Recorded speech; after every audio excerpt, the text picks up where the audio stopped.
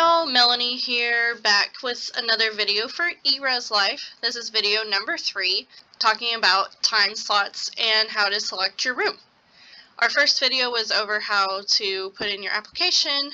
The second video was over making roommate groups and searching for roommates. And now we're getting to the fun part, actually picking out your room. So you'll be getting an email from Housing that says your time slot, what day it is, and what time it is for you to go in to eRes Life and select your room. So if you lose that email or forget your time, you can go back to Housing Overview and it'll tell you when your time slot is, what day and time, and the day that you can go in and mark favorites as well, which is important when it comes to quickly choosing your room before other people come in and swoop in and take it. But once it comes time to actually preview the rooms, you'll go to Housing Overview and then you'll have the option to preview rooms. So you can look for different rooms depending on what you're looking for. You can search for the different buildings. So for Lawson Courts, which are our apartments, we've got 3 different buildings here, and then Robertson and Sparks are just going to be the 1 dormitory buildings. You can search by floors and then also by accessibility and select a room from there as well. So to go in and save a favorite, you'll select what you're wanting here. So we'll go with, I want to live in Lawson, and we're going to go with Lewis on the 1st floor, and we're going to search. So it'll bring up the different suites that are available based on your profile and based on what you selected here on the side. It looks like we've got a whole bunch of rooms open. It looks like in Suite 107 there's already someone in room 1, and if I wanted to check and see who's in there, I can hover my mouse and it'll tell me who it is. So if I know I don't want to room with this person, or if I do want to room with this person, you know, I can make a selection based on that. If I want to favorite a room to select for later, I can click the star over here and it'll pop up in my favorites whenever I go to select my room. Before you go and select your room, you'll need to go to your roommate group if you have one, and make sure that everyone has a green check mark next to your name in your group. Otherwise you won't be able to place the whole group. So for me, I have it set as no group, so I need to go in and actually select the group, and that'll add me to it. And then since Bobby does not have a green check mark next to her name, I need to get in contact with her and let her know to go in and select the group. That way we can place the whole group in all at once, and I'll show you what that looks like here.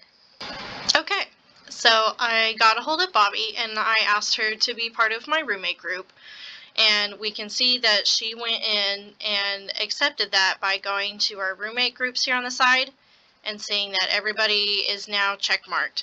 So since everybody is checkmarked, we can actually place the whole group into the room whenever it comes time to select our room, which now it is time to select our room. So we're going to go back to Housing Overview, and you may now browse rooms and make your selection. So I'm going to click Browse Rooms. And like earlier, we had favorited some, so they're going to pop up right here immediately. But if we wanted to search for more rooms, we could do that as well by switching over to search for rooms. But we're going to click my favorites, and then I want to be placed in Suite 108. And I want room 1. So I'm going to choose this bed. So this first part is going to be the room that you've selected. So I'm going to be in Lewis on the 1st floor in Suite 108, room 1.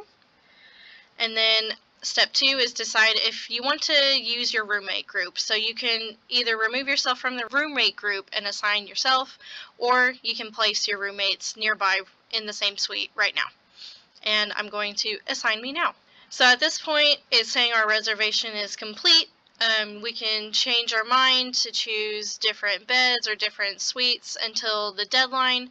After the deadline, it's going to be finalized.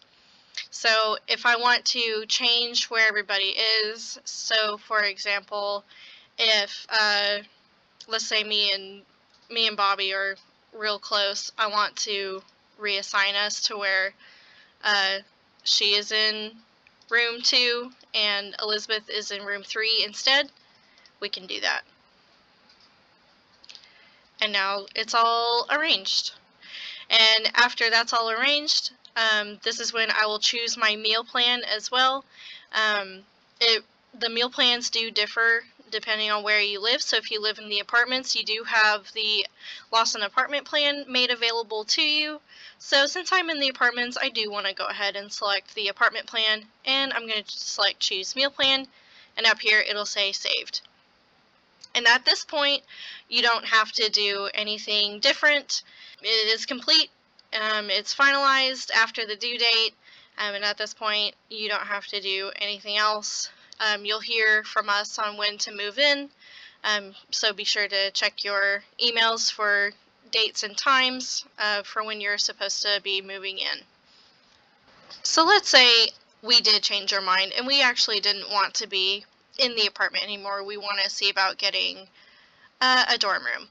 So we can keep our reservation and we can just go ahead and browse other rooms, because just in case there isn't anything available in the dorms in Sparks or Robertson, we want to keep our Lawson apartment just in case that there isn't anything available. So we're going to go ahead and keep our reservation but browse other stuff. So I'm going to search for rooms now, and we're going to look in Sparks Hall. Let's look at the 3rd floor. We'll see what's available. So we can see here that the suites are available. We can see which ones are available and which ones are not. And we can go ahead and place our group in there. So let's say I want this double suite, which is room 301 and 302, and they share a bathroom in the middle. So I want 301 and I want bed 1. And I can go ahead and place my roommates in here as well. So let's assign us in there, and we can also change which rooms everyone is in as well.